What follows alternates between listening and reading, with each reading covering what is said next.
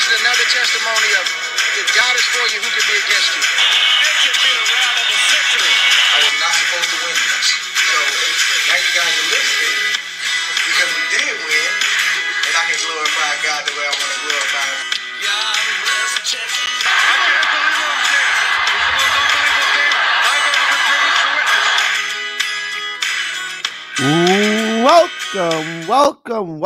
Welcome to another episode of 3D Boxing Podcast. Topic for today's show is Tszyu, his excellent performance and dropping Tszyu, dropping Jeff Horn twice. On his way to getting an 8th round TKO victory over former welterweight champ Jeff Horn. The bout was scheduled and took place at 154 pounds. I want to get into this because there's a lot of reaction to Tszyu.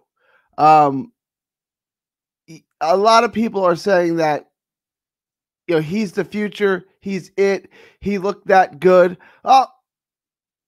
Is Tszyu overrated? I mean, look, let's get into the performance. Tszyu looked good. There's a lot to like about Tszyu offensively. A lot. He controlled the range well. He was landing the right hand at will. He was looping it in. He was throwing it overhand. The straight right. He was the right hand. He was taking Horn apart with. Strong offensive fighter. He's a physical. He's really strong. He's got beast-like strength to him. And he was trying to make it a scrap. He was trying to make it ugly. It just didn't work for him.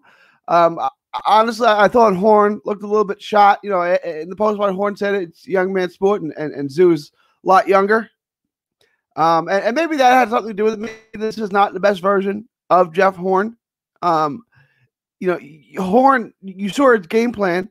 He was trying to get in there. He was trying to make it ugly. He was trying to make it a dogfight. He just didn't have any luck doing it. Did that have more to do with Horn, or did that have more to do with Tszyu? My answer would be it had a little bit to do with both. Again, Tszyu looked good. There's a lot to like offensively about Tszyu. Now, defensively, I still think he needs to tighten up. I think he's still very hittable, especially in close. But from the outside, he used his length, he used his range, he used his boxing ability really, really well. And again, the right hand was money, and he fought well on the inside. He did really good work on the inside. He showed me he was a good body puncher. There was a lot of good things to like about Tszyu. What I would say is I didn't see anything next level. It's going to be really, really tough to win a belt at 154 pounds in the future. There are a ton of good fighters at 154. You have guys like Rosario who already has a belt. Like Erickson Lubin, Terrell Goucher, who could win a belt. Carlos Conwell will win a belt, I think. You got guys like Madrimov. There are so many good names at 154 pounds, right? Guys not like what's the PBC's guy that everyone likes? Joey Spencer, not him. He's not it, not Spencer. But there are lots of good names at 154, like Conwell, Rosario, Erickson Lubin. Those guys, Madrimov, and I think Madrimov and Horn all come after those first three names, right? Like I think Rosario, Lubin, and are all better fighters. I think they're all more advanced. I think they all have more skills. I think they all have higher upside. Which means it's going to be hard for Horn to win it. Tszyu, it's going to be hard for Tszyu to win a belt because Tszyu's going to have to beat those guys. The question becomes, can Arum get him a shot at a WBO belt, right? I don't know. There's Patrick Teixeira. Can he get him that fight? And can he beat Teixeira? That would be the easiest avenue to a belt. Can Arum do that for him? And if he gets, but we're not talking about him getting a belt. We're talking about him being the future of that division, him being an all-world talent. Again, a lot to like. I think he's a good fighter. I'm not sold on him being better than any of those names I just mentioned. If he's not better than any of those names, it's going to be real difficult for him to win a belt in the future. He's got plenty of time. He can still improve. But what I saw against Horn was good. I just don't know that it was next level. I don't know if it was world champion, world beater type stuff. I'd like to see him step up. I'd like to see him fight Carlos Adames next. I think let's see how he does against that. That's a top ranked guy. It's an easy fight. It's a guy who doesn't jab. Let's see how he does. I think this could be problematic for him. But we'll see because he does get hit. So it's and my guess is they want to move him quickly. There's so many people are so impressed with what he did. Again, I'm not unimpressed. I don't think he was bad. I think it was a good performance. I think he did what he had to do against a veteran fighter who came to make it an ugly scrap, right? The only problem is that I'm seeing all types of things. On ESPN.com article, Jake Michaels, right? There was a masterclass performance. Paulie Malignaggi saying he's going to be the best fighter ever from Australia. I don't even know if he's the best fighter from Australia now with the Maloney brothers. Right? I don't know that he's better than those guys, right? So, I mean, that's just a lot to that statement. There's a lot. I don't know. I mean, there's good fighters from Australia right now. I don't even know if he's the best fighter from Australia currently. Why is he? Well, he's bigger, so he'll get more attention. But I don't know that he's better. He's better than guys like Fennec, and he's certainly not better than Tszyu, right? Like Tszyu, like you want to go through Tszyu's resume. I mean, it is really impressive stuff. Sean Bay Mitchell twice, Jesse James Lighthouse, Ben Tacky, Julio Cesar Chavez, Miguel Angel Gonzalez, Diego Hurtado, Rafael Reles. I think those are all the big names. Hugo Pineda. And Roger Mayweather. So he's got a Mayweather and a Chavez under his belt. Yeah, I can tell you right now, Tszyu is not going to be better than that. I promise you that. Tszyu is not a Hall of Famer. Well, I've been wrong before. There's talent there, but Tszyu is not going to have a better career than his father. So that's a crazy statement. And Jeff Michaels, the ESPN associate, correspondent, whatever we want to call him, says it's a masterclass performance. Yeah.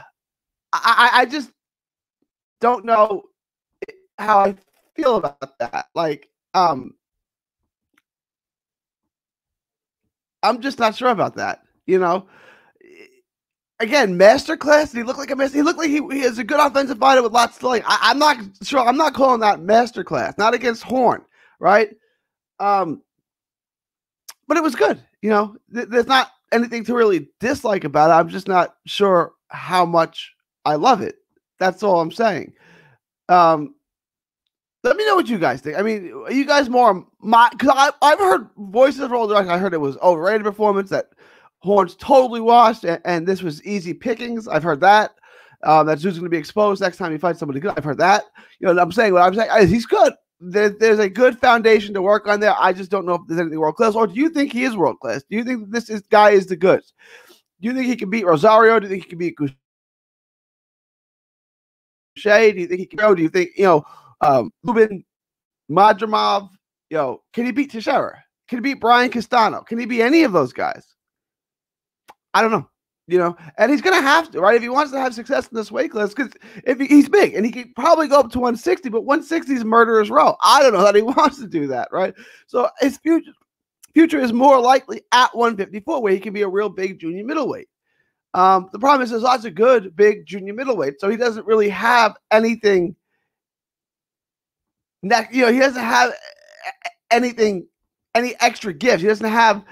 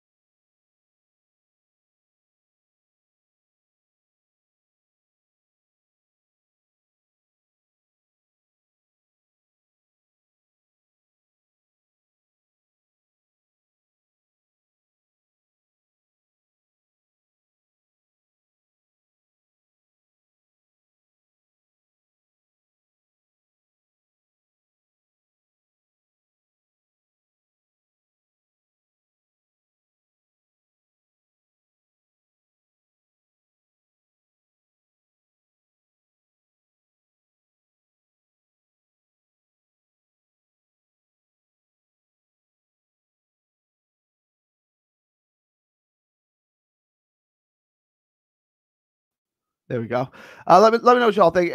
Give me your opinion on Tszyu and on Tszyu and what you think his future is. And do you think he'll win about what you liked about him, what you disliked about him, all that good stuff? And make sure to check me out.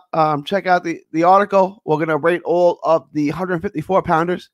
That article will be up on 3D Boxing blog. Hopefully tomorrow that'll be up. So make sure to check that out. And then check out MCR podcast. You know, me, Rob, and Matt are gonna have very different takes on Tszyu. Rob thinks he's not that good, but Rob will get into that. And the hipster hunter, we'll get into all that. Follow me at Fight Post. Go to fightpost.uk. You can find us on Facebook, Twitter. Follow me on all forms of social media at 3D Boxing, 3D Boxing blog. And you can also listen to our podcast at MCR at Mixed Combat Radio on YouTube. Check us out on all forms there. From Texas to the world, thank you, and God bless. Don't miss a tweet, post, story, or video. 3D Boxing is on Twitter, Instagram, and Facebook. Hit the subscribe button now to stay inside the ring.